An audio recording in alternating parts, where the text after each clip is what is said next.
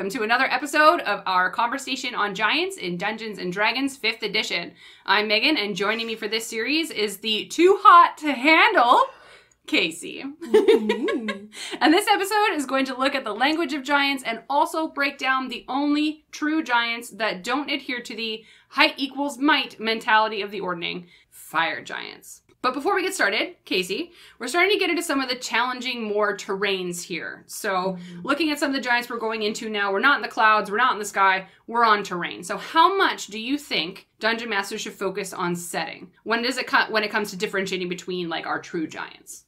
This is where I think if you divert a whole bunch, unless it's part of the story arc where, say, portals open and you come in from different realms and you're dropped into absolutely not your natural terrain, I think you gotta stick with, like, what makes sense in a lot of this. Fair. So we're going to a mountain range where there might be, you know, really hot volcanic action. Fire giants might make sense, you know. Yeah. Stick with it. Absolutely. Like, I mean, if you're going to go find a fire giant, you're going to go to a mountain. Yeah. If you're going to find a cloud giant, you're going to go look in a field with giant gardens or go into the sky. If you're looking for a storm giant, you're going to crawl into a cave somewhere and see if you can find one, right? Like, you are naturally seeking out those styles of terrain. Yeah. However, if you have giants are not anywhere in your storyline, but you're now taking your group into a volcano for X, Y, and Z other reason, fire giants is something that you can definitely drop in. Absolutely. Right? Yeah. So definitely something that I think that should be taken into account. Your more like knowledgeable players that have played in multiple campaigns, know a lot about different giants and X, Y, Z, might find it exciting.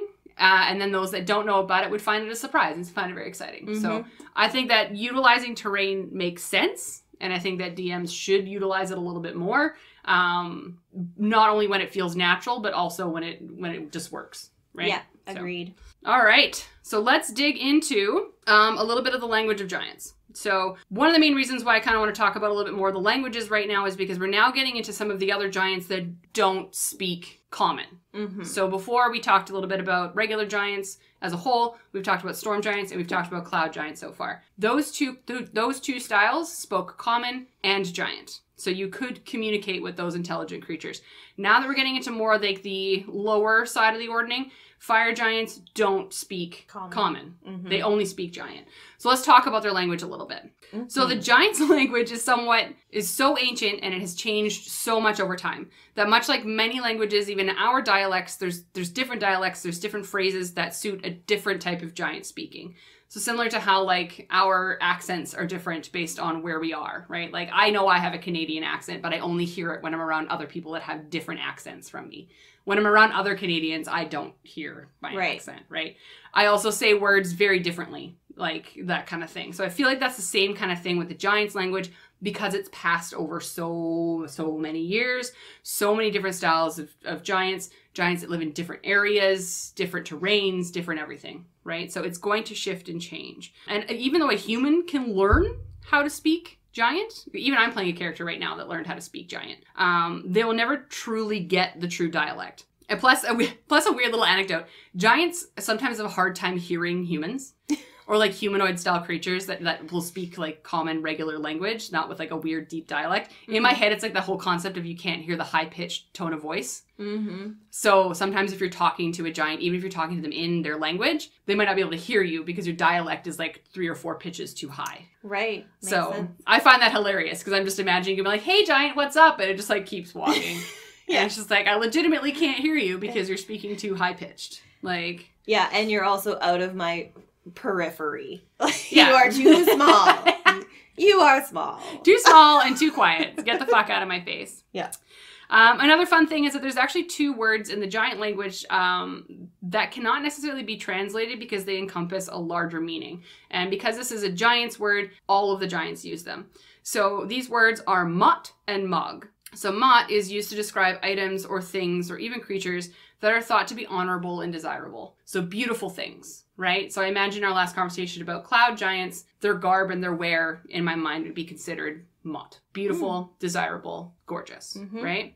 Mog is the opposite. So things that are less desirable or gross to them, the giants use these words, just gross. The easiest way to kind of describe this is, so giants will use these words most often to depict each other's behaviors. So for instance, a cloud giant who is considered to like growing plants and keeping a garden, and if it's beautiful, would be considered Mott. Like, okay. Like my beautiful, beautiful garden, it's Mott. However, a fighting frost giant who doesn't even grow a crop and eats meat only exclusively will be like, that's Mug. What a waste of your fucking time. Right? Like, so that's kind of, it's the word they would throw at each other to be either insulting or game recognizes game kind of words. Yeah. Right? So cool. I thought that was fun. Because I feel like you would, as like a DM, you could throw that word out every once in a while, like it meets your group of people. And like your smiling cloud giant will be like, oh, you're rogue. Your skills, they're very Mott. And you're all going to be like, yes, indeed. Mott to you as well. Like, I just think it would be funny. Yeah, absolutely. As for the written word, they do use a runic language. We've talked about runes before in the sense where they do use them for magical reasons, to carve into items, to imbue them with magic. But at the end of the day, they do use runes to write their language. However, not a lot of giants will learn how to do that. Again, it's one of those things where, similar to magic, it's a waste of my time. I don't really need to learn how to do that. Why do I have to learn how to do that? All I need to do is do this. Like, my purpose in life is this. So why am I bothering, right?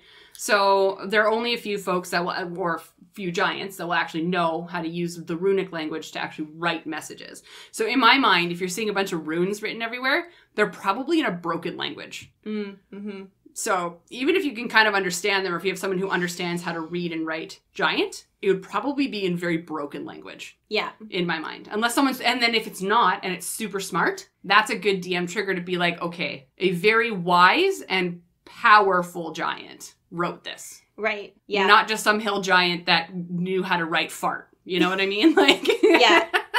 So it can be a little bit of a teaser and foreshadowing of what territory you're getting into or what you're about to come across. And yeah, clever. Yeah, exactly. Mm-hmm. Right. Again, one of those kind of terrain triggers. Yeah. Of you come across runes that are written everywhere. You have someone in the team that can read and write giant. Congratulations. But it says, enter here, do not. And it's just like, okay. Yeah. No, cool. Go here.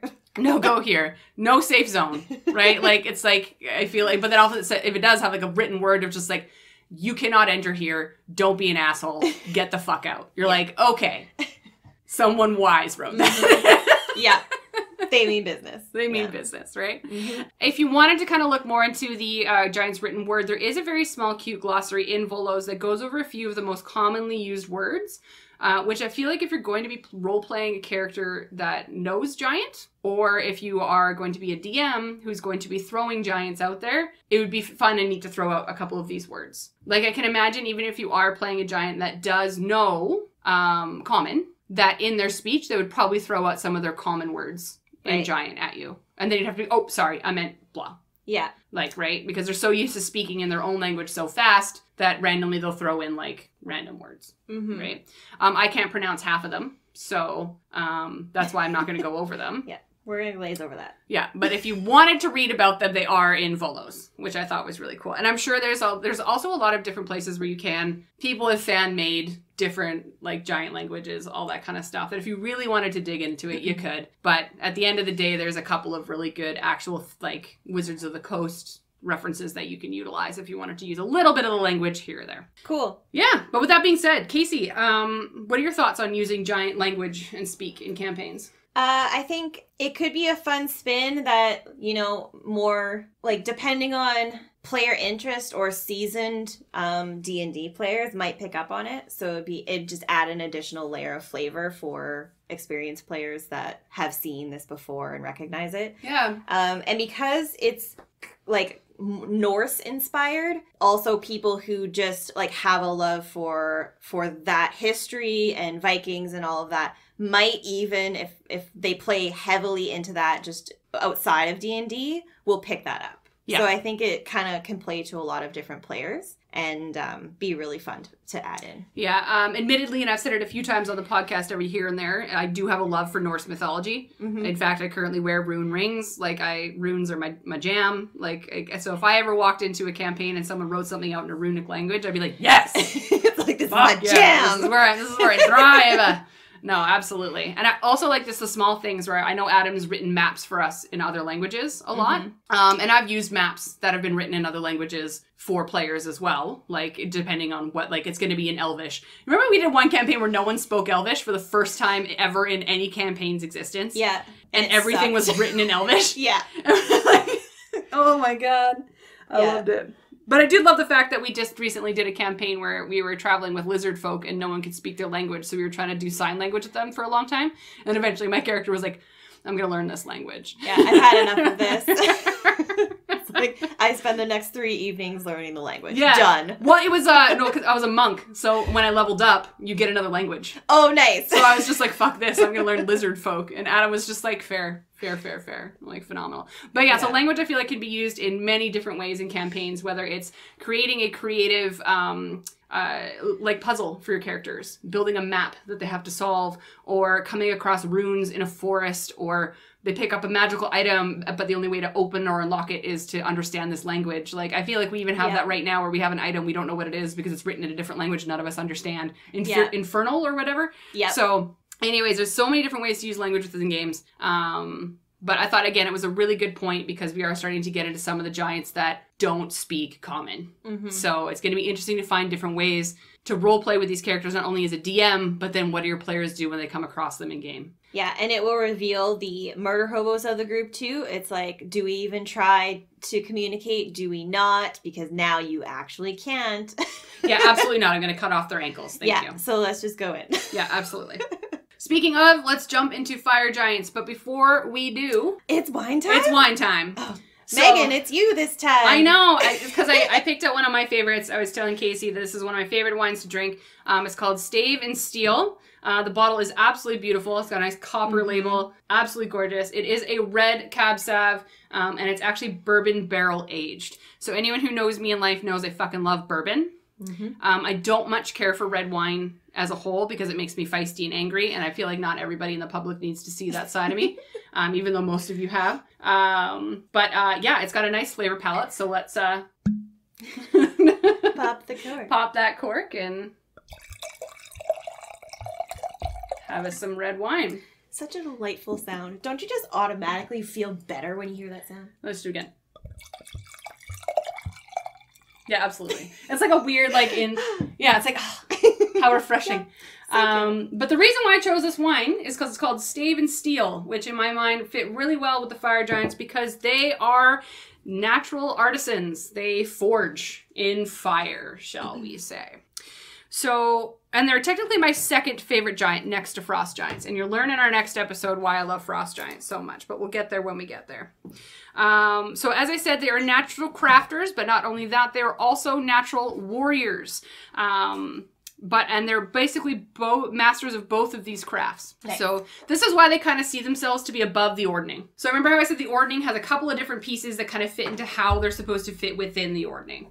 1 is size, 2 is necessity. So the fact that they are artisans, master crafters, and battle tacticians, they feel like they are above. So it's really weird picture to paint because we talked about the ordning and how the giants as a whole accept that the ordning exists, and yet all of them think they're above it a little bit. Yeah. Everyone has a little bit of arrogance towards it, but they'll never say it. No, like, the company they keep determines how much they begrudgingly let that out. It's like the corporate world. Yeah. You have your corporate speak when you're talking to your boss, but then you turn around and you have that Slack message with your bestie being like, what the fuck? Yeah. What is Kevin up to today? Yeah. You know what I mean? Exactly. Like, it's very much that kind of feel in my mind. But that's, again, one of the reasons why they feel like they're above is because they have these 2 very strong capabilities. And I feel like even though they are the shorter, they're actually shorter than most of the giants. They're almost the shortest giant that exists.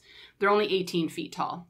So if you think so far, we've done storm giants that are 26. We've done cloud giants that are 24. And then the next in the ordning is fire giants, which are 18. Yeah. And then there's giants in between there. So it is strange that they do take size into consideration for the ordning. As lots of people do. I know, right? Roll for size. But because they're battle tacticians, they're these two very, very strong skills is the reason why they are higher up in the ordning. So that's Makes just sense. an interesting thing to say. Yeah. They live amongst the fires and lava pits of mountain ranges where they can keep their forges lit and basically the temperature up. They don't like the cold, obviously. They enjoy being nice and warm and toasty, and they like being able to keep their forges going. Their caverns are just lined with iron, like they're just living their best hot, smoky life. Mm-hmm. And as I mentioned, they are a militant class, but not just as brutes. They're kind of brutish, but they are kind of master tacticians of old styles of being battle masters. And what I mean by that is a lot of what they learned for tacticians and battle capabilities came from the 1,000-Year War when they were fighting against the dragons.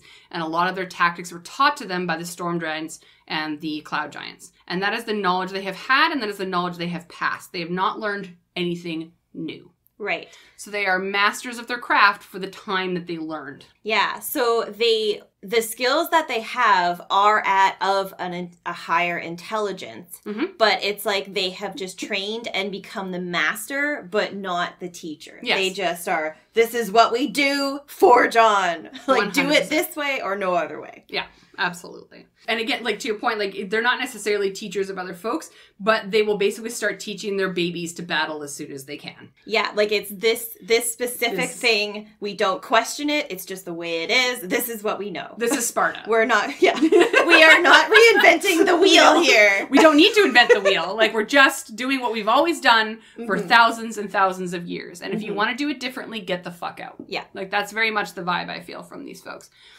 So through their battles, they do tend to keep humanoids as a helping hand for mining coal or even just using as courts to their kings. So anything that they do not have a high enough skill in, they like to collect people that can do it for them. Oh, clever. Yes. So these people are called serfs. So in my mind, if you are in a battle with a fire giant or coming up to a fire giant, it might be in your best interest to show off what skills you have that they might not.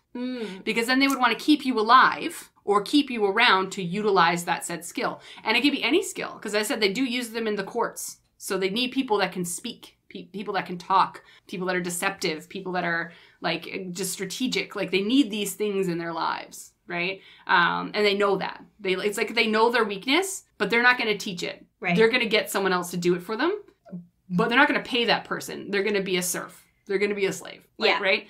So it's like glorified outsourcing. I was going to say it's glorified outsourcing, but I feel like it's archaic outsourcing.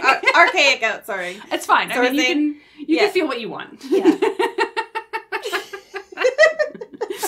But yeah, absolutely. It's like an outsourcing process of, hey, we need to go raid this village because we need someone that can talk to this person in this language. So we need to go find it. Right? Yeah. Absolutely. So like you have no choice in the matter. We're not going to negotiate terms, like you're doing this. Yeah. And they just pluck them out and bring them along. Right. And sometimes if they feel like the skills aren't good enough, they will actually ransom them back to their family for riches.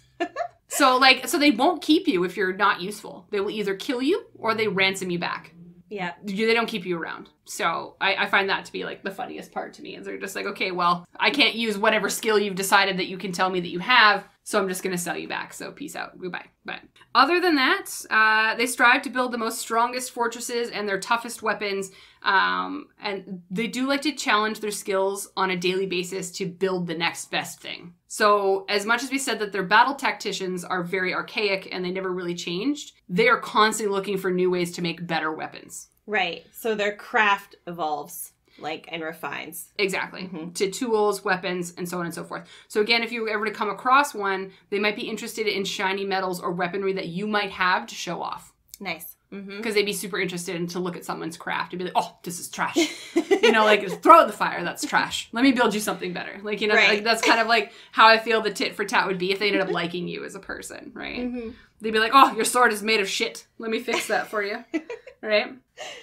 So when we take this into account, some fun facts and things to consider when looking at the fire giant is due to being such artisans and artists, they do tend to be more arrogant in a role play aspect. And they do have feelings like they're close to goddom. So again, I feel like they belong somewhere else on the ordning, but they'll accept where they're at because X, Y, Z, right? So they kind of act like they have big dick energy, and they really do have big dicks. Yes, 100%. Yeah.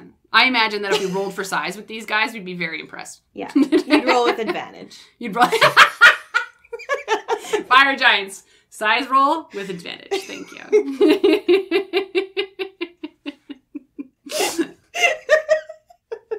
Okay, so this is the next best tip, because now we've talked about how they do have like big dick energy.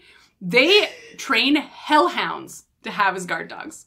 So now terrifying. Now all I can picture is like mafia boss energy. You know? Yeah. Like yeah. Like if that wasn't terrifying enough, look at our pets.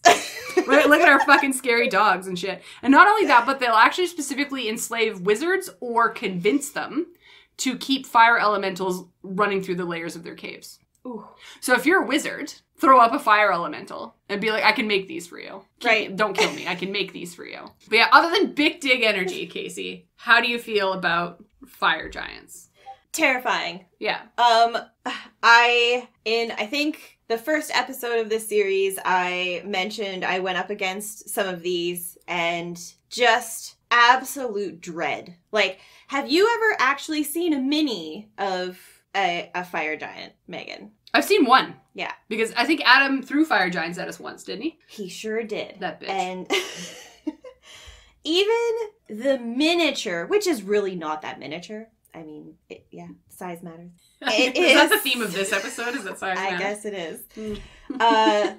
They are just something that will make you shake in your boots and they aren't the massively tall, like triple your size, quadruple your size. They are a little bit shorter, but their stature with the shields and with everything else that they exude is just pure terror. Absolute terror. Like, run away if you can, unless you're high level. Yeah. I really like them, again, because I feel like the further we get down the line in giants, the more Norse themes we have. All right, so, like, when it comes to fire giants, there are a couple of really cool points of interest here. So, I know that you did a little bit of reading on, we're going to say, Surtur. Surtur. Yeah, straight out of reference to Volo's Surtur's cleansing fire. So Surtur is another chief deity, potentially the twin of Thrym, who we will hear more about in the next episode. Mm-hmm. In true brotherly fashion, they have competed with each other their entire lives. But at the same time, like, family is family, right? So you fight hard and also... It's a very Thor-Loki relationship.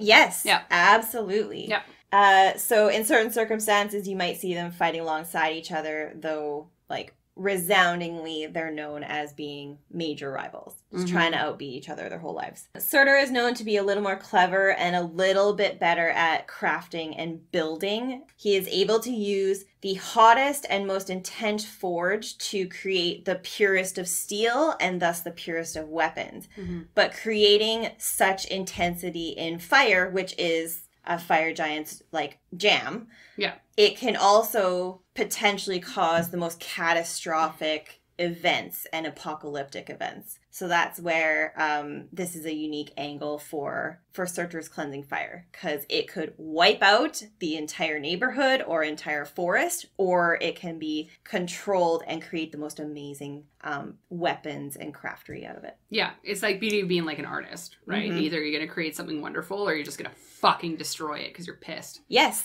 Absolutely. As an artist, do you know a little bit about that? A little bit. I might know a small thing or two about destroying things that are beautiful. Mm-hmm. But yeah, I mean, Surtur is a very interesting thing because it just feels like it's taken straight out of Norse mythology. Mm-hmm. So Surt, or Surtur, is a god or a deity within Norse mythology that is considered to be a fire demon or fire giant, shall we say. His main look is that he's brandishing a very, very large flaming sword, which he was basically built for the purpose of burning down Asgard when the Ragnarok began. So he does have a twin brother, which I thought was an interesting tie-in to the fact that we have Surtur and time in 5th edition. What is it? Thrim? Thrym. Maybe it's trim. Maybe it's trim? Maybe. Don't even. Stop it, Casey. But so in Norse mythology, they're considered to be the 2 supreme evils that were thought to be the first to cross basically the Rainbow Bridge into Asgard to burn it to the ground. So, so it's the same kind of thing, like you said, the brotherly love of, yes, we hate each other, but we're still going to, for the good of mankind, fight the gods and burn this down. Right.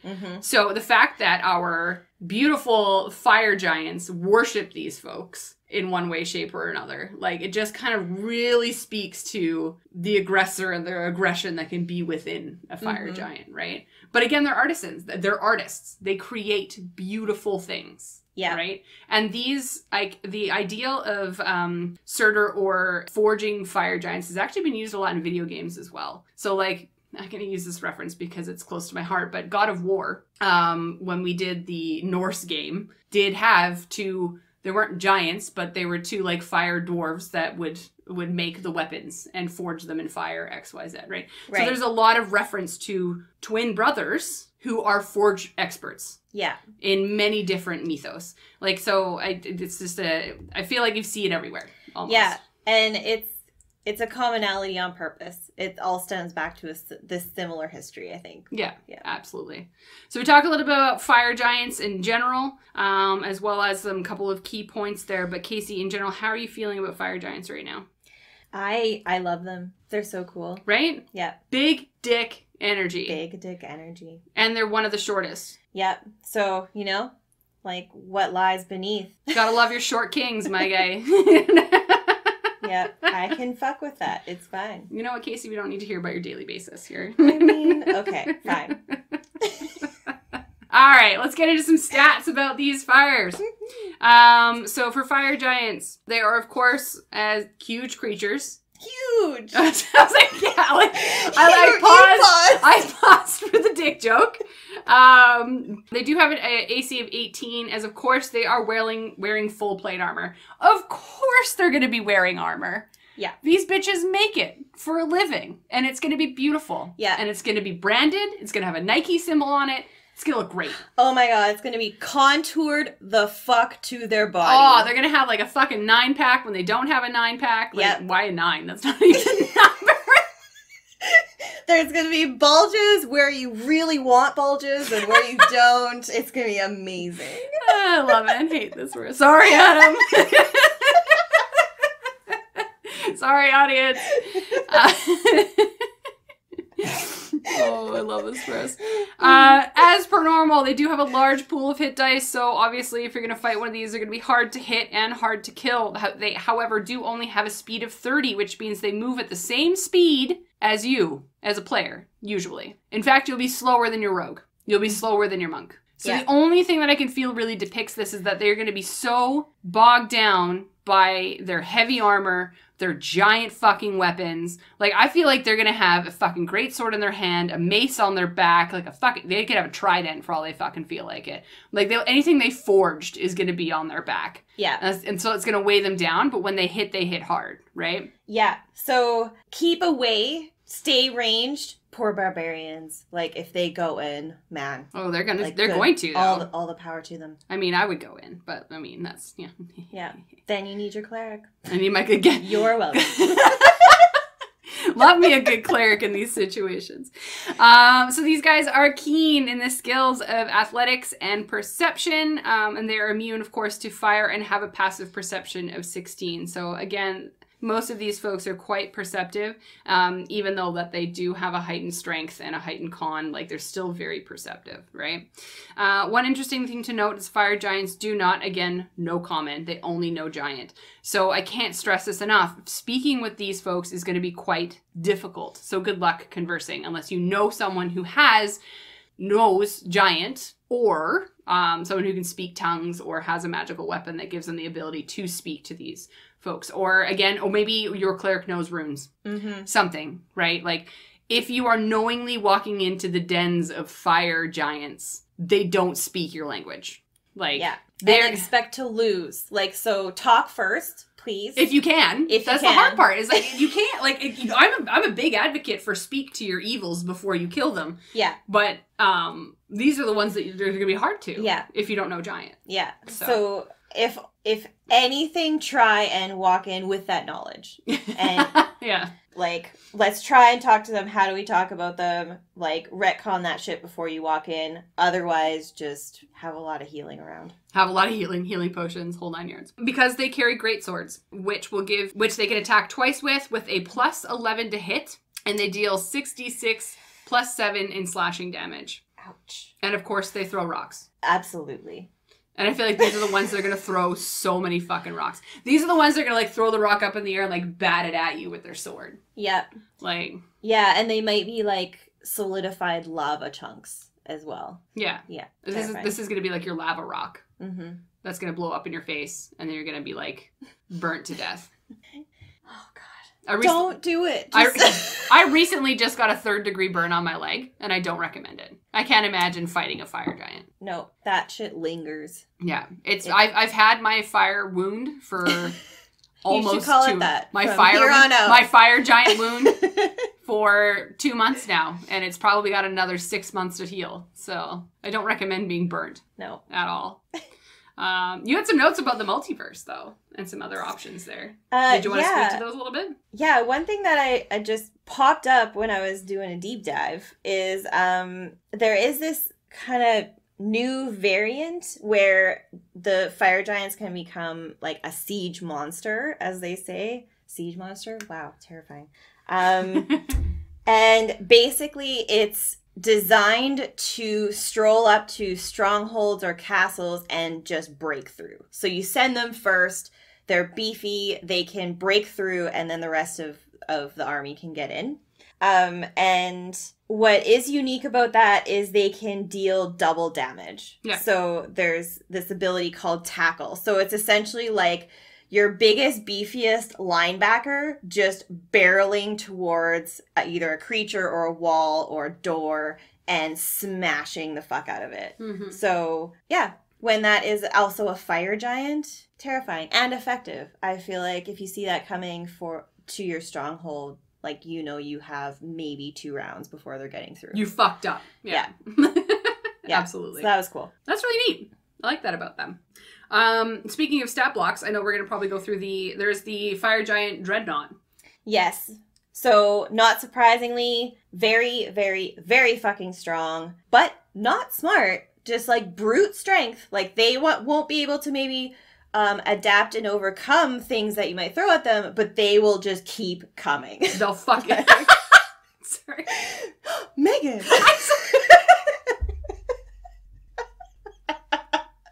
Okay. This is what I mean. Red wine. That one was even an accident. That one just happened naturally. Okay. And, like, lawful evil, they have forged 2 huge shields that they use. So they have a really high AC of 21. Holy shit. Yeah. And they basically just move forward and obliterate what is in their way. Mm-hmm. So that's their bread and butter, is front line, move forward. They have their multi-attack, and they use their shield to attack as well. Love that. So, not shockingly, that shield would do bludgeoning and fire damage to whatever it comes across. And the most terrifying part is they do something called shield charge. And so, okay, this is what I imagine. I have watched a whole bunch of Vikings, Last Kingdom, like, shield wall with fire giant dreadnought. Big dick energy? 100%. You are going to die. You will die, yeah. But yeah, imagine that lined up. They've got double shields, and then they do a shield charge, which is straight line 30 feet forward. And essentially anything that gets in their way, they knock down and do an obnoxious amount of damage to. So they can make strides fast if especially if this is like a group of them in a shield wall doing this. Oh my god. Yeah, so you need to back the fuck up on your turn to accommodate. Like, we're talking strength saves that you probably won't make. What is the strength save? Let me look it up. DC 21. Holy fuck. So, like, you are getting knocked down, and then, of course, it's huge, huge damage. And if you are already down, and that happens, like, good luck to you, you know. Fair. Like, death saves, definitely. You will die. Yeah. Yeah, not pretty, but absolutely terrifying from, you know, watching from afar. Absolutely. Like, yeah. so cool. Yeah, so like you kind of talked about, we're getting away from spellcasters like Storm and Cloud Giant. They're brute force, but super effective with their forged weapons. And always rock throwing. That's always it. Always rock throwing. Yeah. Imagine. No, I'd be like shield wall and just lobbing fucking rocks. Yes. Like, just, that's coming from 240 feet away, potentially. Even with disadvantage, they'd still fucking hit you. Like, yeah. Holy fuck. So, good luck to you if you came across that and you were trying to prevent them from penetrating your stronghold. Yes, I did you have to say it like that? Casey. Some decorum, please. Yeah. Had to do it. That's the end of my blurb, so on to you. All right. Well, so with that being said, there's a couple of times we will come across fire giants within a couple of the modules, as we've mentioned before in a couple of episodes. So from Tales of the Yawning Portal, you will find fire giants smithing away in the King's Smithy. He has two troll... You know what? I'm sorry. Smithing away. Smithing away. Just like whistling while he works, right? You know what? He probably is. He absolutely probably is. So he does have two troll assistants with giant-sized swords and armor. And there's basically like just armor and swords scattered about this room. So the reward for taking on this fire giant is you would get a +2 mace. However, be careful because the fire giant is not stupid enough to just give it to you. In fact, there is a perchance that as you're fighting them, they will throw it into the lava to destroy it. Ooh, it's so like, if I can't have it, no one can. This is my beautiful item. Get the fuck out of here. Ooh, love it. There's also a torture chamber that you need to watch out for. As there will be two fun fire giants. One is the King's Torturer, and the other is the Royal Headsman, who will try and throw you into the Iron Maiden and kill you before you get a chance to continue exploring. Block that. Yeah, TPK, TPK. Yeah. So you also come across, of course, fire giant servants as well as young fire giants. We've talked about young giants before. Consistently, Wizards of the Coast has a tendency to recommend just use the hill giants stat block when you're using young giants, and then just kind of let them keep a couple of their abilities. So for fire giants, all they're going to allow you to keep is the fact that they are immune to fire. Mm-hmm. Because, again, they don't have magical capabilities, they don't have spells, they're not like the cloud giants or the storm giants. All they have is their fire immunity and weapons attack. So if you're using a hill giant stat block, use that, and then just give them the immunity to fire. Young fire giant. Done. Right? Yeah. So that's how cool that is. But that being said, so we've gone over... fire giants now as a whole. We've gone over the fire giant dreadnought, which is fucking scary as fuck. But you know what? I'd read a book about that. As well as the fire giant, royal headsman, and some other options that you can to come across them. So Casey, which one of these, or which one do you feel you would lean towards using in a campaign more? And why? Going for like shock value, whether a DM is in a position where you're actually going to fight it or not, show of strength, or to check the team on like their big dick energy. This is you put in your barbarian or your fighter and check their big dick energy. Absolutely. Exactly. 100%. Like I feel So strolling up, like group, the adventurers are feeling great. We're good. And then, you know, you might see a little bit of a glow in the distance. Glow. You're like, oh, we're coming up to the stronghold that we need to get into. And then they roll up and see that it's being guarded by Dreadnought. Like, it's like either TPK, because you go in not knowing, and being like, oh, this is fine. And it's like, oh no, his bick is feet longer. Or you then have your rogues or your like stealthy people go in, check it out, go, oh, fucking no, we are not equipped for this. And then you move away. So I'm all about the Dreadnought. Like, it's terrifying. The mini is amazing. And just go with it. Like, if you're going to put it out there, be like, boom. Yeah. Like, no, I agree. Like, I feel like the Dreadnought definitely ties into what I was talking about earlier when it comes to how their battle tactics are historically, like, frozen in stone. Yeah. Like, they will use shield wall. They will use pincer. They will use old battle tactics that you will find in Spartan history, Roman history, like all these things. Yeah. Because that's all they know. And they don't want to learn anything new. So I feel like if you're going to utilize a Dreadnought within a campaign, if you're going to use more than one and have an army, or even it's the leader of an army of fire giants, study battle tactics from ancient civilizations, because that's what they're going to be using. Yeah. Because that's what they're taught. Yeah, and you need a strategy, and you need to scout and sneak and see what you're up against, and then make a strategy. Otherwise, it's going to be a bloodbath, and you're going to be running away with part of your party or none of your party. Yeah. Yeah. Because I think the fun part about these ones is that fire giants don't inherently have fire magic. You're not throwing fire. Like, in my mind, when you think fire giants, you're thinking whipping fireballs. You're thinking like, you know what I mean? They don't have magic, so they can't. However, they will whip a flaming rock at you. Yeah. Right? Like, they're immune to fire. Light some rocks on fire. Yeet some rocks at your party. Light them on fire. It's just going to be, again, a fucking bloodbath. Yeah. And that's dope. It's dope as fuck. Yeah. Like, epic, catastrophic event. But so cool. So cool. Your own personal Ragnarok, shall we say. Yeah. All right, let's talk about some famous fire giants. Famous fire giants. Okay. So, Duke Zalto.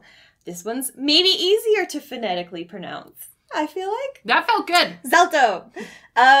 Shows up in Storm King's Thunder, like the Iron Slag angle, which is a lot of, like, basically everything that I'm going to talk about here with famous ones. Not surprisingly, has 2 hellhounds as pets and has some really dark tendencies. And I'm not even really going to go into detail about the dark tendencies. I feel like that is a really fun reveal for DMs. And so if you are really intrigued by this, then as a DM, go check it out. Storm King's Thunder. Yeah. It will be a really fun thing to reveal to player characters. No, I will tell you. Okay, tell me. No, wait. So basically, he is so fucked, but has these hellhounds, and plays fetch with them with a 4-foot diameter iron ball that has a rock gnome corpse in it. As, you know, enticingness for the hellhounds. I fucking love it. Yeah. Fucking dark. That's dope. I'm about that. So imagine strolling in not knowing that, like, you might encounter him or his hellhounds, and then just seeing a ball 4-foot diameter bounce by.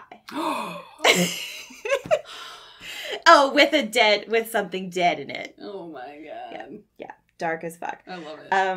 But yeah, he has a really cool, clever storyline, and basically is kind of similar to Zerter, like seeking an incredible heat source to create and forge the most epic of weapons. And I think that could be a really cool quest for adventurers to try and do that task for him. So that's a good angle. I like it.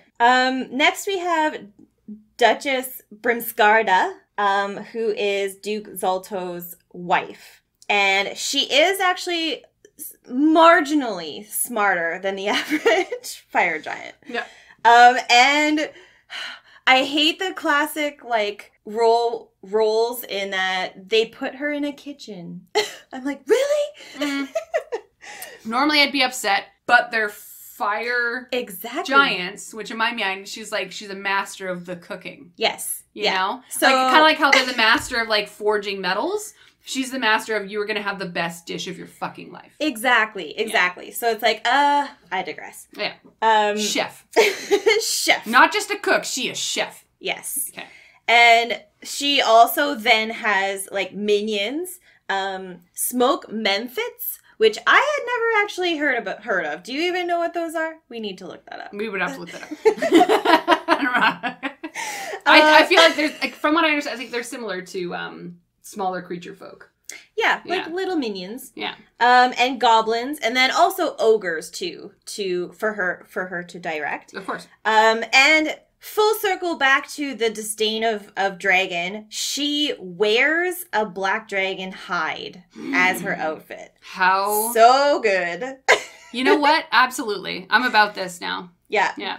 So I could see her coming into play simply for some like fan art and stuff that people could integrate in, because like so inspiring. Yeah, give me some Duchess Brimskrada fan art. Absolutely. Yeah, like it goes as far as she has orange like hair, like rich red hair, and she styles it and wraps it around a black dragonborn horn, like as part of her updo.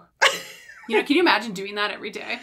Or do you think that it just stays like that and she sleeps like that? Maybe she just sleeps like that. Yeah, it's just like that all the time. Yeah. I like that. So I feel a little bit of trauma because I played a black dragonborn, which I was going to say that sounds like some Accra energy right there. Yes. Yeah. But also Accra also wore the skull of her master over her face. So I kind of get this energy that she's putting in for 100%. The disdain of someone else. You might actually be best friends. Yeah. Yeah. Maybe if we could get over the dragonborn part, could be best friends. Yeah.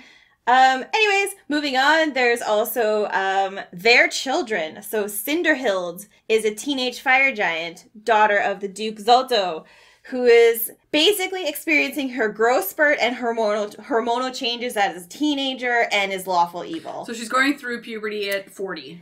Yeah, and she is not fucking happy about it. Of course.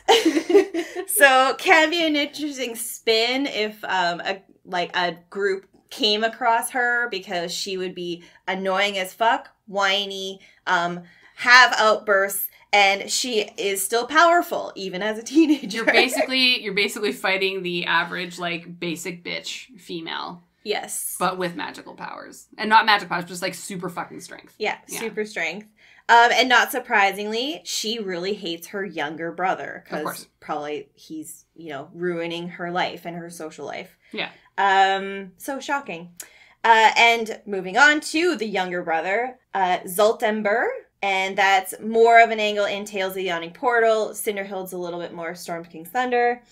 So Zoltember is Duke Zolto's son and is younger than Cinderhild. Okay. But like his sister is lawful evil, but is also that annoying, cocky teenager mama's boy.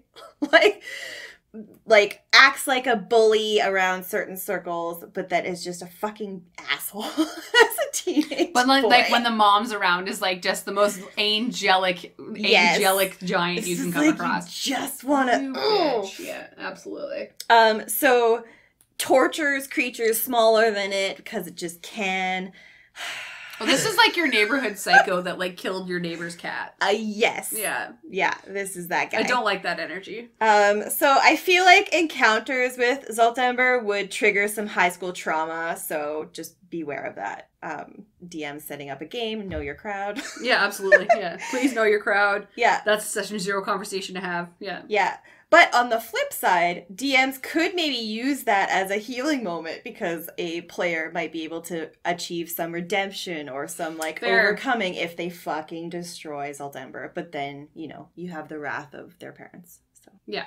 Again, that's the whole thing. You kill a 40-year-old giant. You're like, fuck yeah. Exactly. You just killed my child. Zoltember, perfect scenario for what you talked about before. Yeah, because they're going to have big dig energy. Yeah. When you rock up to them and he's not around his mom. Yeah, right? And he will be strong, but not nearly as strong as parents. So you could fuck him up. Yeah, and you'll feel like you're like, oh, I can do this. And then all of a sudden, dad walks in. Mom with a fucking black dragon armor coat and skull comes in. And you're just like, oh. And then suddenly they're hiding behind the gown. Oh my god. Fuck. Ugh.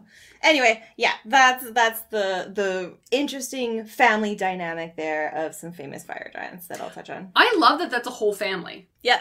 It's mom, dad, and then the twin. Like, basically the twins in my Essentially, mind. But, the young daughter and the young son. Yeah, Cinderhild is 18 and Zoltember is 15. So they're very, very close, which is why also they just hate each other that way. Brother and sisterly love, hate. Family dynamics. So out of all of those famous, who would be your personal favorite to try and role play? The mom, the dad, the brother, or the sister? Oh, the mom, for sure. Right? Like, hands down. It's like, okay, I love her. That's like head of household, big tit energy. Like, yes! Mm-hmm.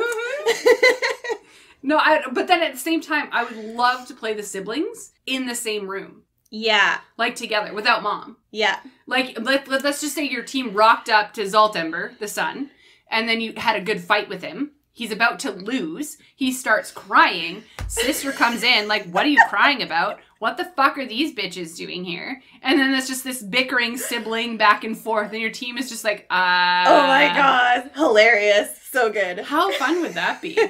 And then all of a sudden, it's just like the mom stomps in, like, what is all this racket? Yeah. I am making a roast Yes. right now, and it needs attention. So whatever you're doing, it needs to calm down. Like, oh, it'd be so much fun.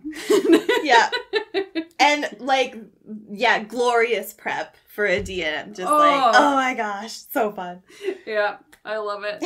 All right, so let's talk about a couple of fun role-playing aspects of fire giants in general as a whole. Out of everything we talked about today, what would be your favorite combat maneuver to utilize? And that can be from the giant, that can be from the dreadnought, that can be from anything that we talked about. What would you use in combat?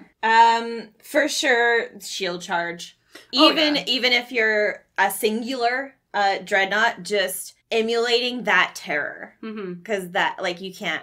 I have a newfound love for storm giants and cloud giants, but I don't think anything can give the energy that this does. Yeah. Like, in seeing that. In seeing them just, like, 2 shields, ready to charge, and you're standing. Like, I want to rethink my life choices is basically what you do if you're seeing that. Yeah. It's like, I rethink this. Yeah, so you can't, I don't see how you can beat it. It's so good. And I would agree. Like, I would say that because we're looking at fire giants as a whole, your expectation is giant sword. But the fact that the dreadnought's main tactical is shields. It's different. It's something completely different. But again, I like what I said earlier where it's like the shields and then just lobbing fucking rocks over the shields. Like, because then you're in full defense, but then you're also in full offense. And I think that's a really good thing to put together. When it comes to role-playing a fire giant, what is something that you would take into consideration? Like, let's say you as a DM decided to throw a fire giant at your group of folks. What is your role-playing tactic that you would utilize? I think, well, you would be able to go away from clever communication in this scenario. I think it would be more movements and setting up the scene by where they position themselves and whether the players can observe and see what's going to happen. Yeah. Are you on the offensive? Are you on the defense? Or are we actually trying to have a conversation right now? Yeah. Yeah. I think that would be a fun thing to try and get your team to figure out. Yeah. And the more, I'll say, okay, the more intelligent people in the party, don't take any offense to that, may try to talk, but then will go nowhere. Yeah. And so they will try and be like, wait, and maybe do that token, like, walking a few steps forward, going, wait, let's talk about this, hold on, and it will just end in bloodbath. Absolutely end in bloodbath. 100%. Yoink, a rock just, like, goes and lands on them. Yeah. It's like, just absolutely smushed. Oh, man. So a very, very different approach to role-playing that versus Storm and Cloud. Just because of, like, the language barrier. Yeah. It's going to create a couple of different options. Because the Dreadnought won't even give a fuck about that. Yeah, absolutely. No, I hear you. I think that for me, I would love to play into the fact that they are, because they love forging beautiful things. Like, I feel like with fire giants, this is the first one that we've kind of introduced that is more naturally aggressive and more naturally harder to fight and more naturally just, like, going to rock your shit. So I feel like I would love to roleplay into the fact that they are artisans and they are artists. So if I was to roleplay one of them, they would constantly be like, I like your sword. Like, let me have a look. Like, because they can't speak, they'd just, like, point at what your armor and be like, who made that? It's shit. Like, they would constantly be making, like, derogatory terms towards your armor, towards your weaponry, XYZ, and be like, look at my sword is nicer. Or, like, look at my great axe, I've made a better great axe than you have. Or, like, they would have, like, a weapons competition. Right. Of like, they would set out a log and be like, how many chops can you do before your blade goes dull? Show me what your shit can do. And like, and again, like, cause like giants in general, and I feel like this, I feel like it pertains to fire giants, is they would want you to show a feat of strength to feel impressed by you, to be able to like be infiltrated into their like area, right? Like we talked about how cloud giants would probably want to like chat with you a little bit more or what have you. I feel like these ones are going to want to see your feat of strength. Right. So they would like walk over to a log and fucking obliterate it and then be like, your turn. And then see what you can do. That is not a sword. That's not a sword. Like, you've given them a Viking accent. That's not the sword. That's my Viking voice. What accent? This is an accent. Yeah, and go into the like Matt and Mog thing. Like, this is Mug. This is Mug. Your shit? It's Mug. It's his shit. It's his shit. I love it.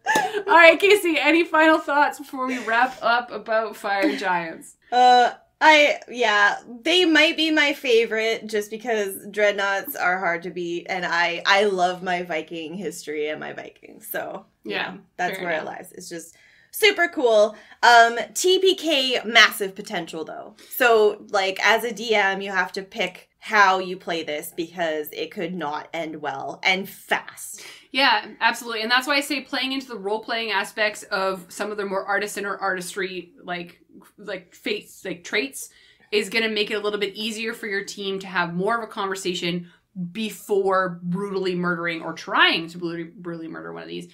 Because if you do happen to kill the son, the dad is going to kill you. Yeah. Like, it's like, just don't. You know? Get the fuck out. Think about your actions. Look at your life and look at your choices. Yeah.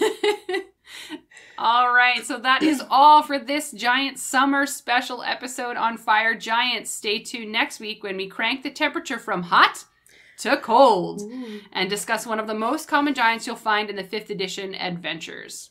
Thanks for listening to this episode of It's a Mimic podcast. If you'd like to support us, we have a donate button on our website, www.itsamimic.com. And if you'd like to discuss what you've heard today, you may find us on Facebook, Instagram, and at r/itsamimic. For other episodes on other kinds of monsters, you can find us on Apple Podcasts, Spotify, and YouTube, or wherever you listen to your podcasts. Thanks again for listening to It's a Mimic, where you never know what you're gonna get.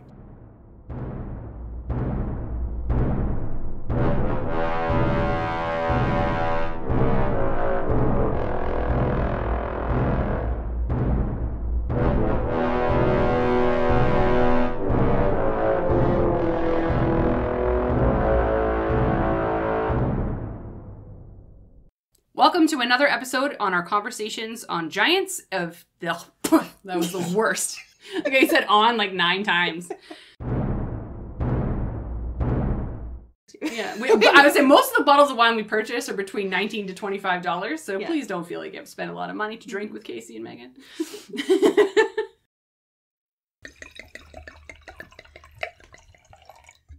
Cheers. Cheers.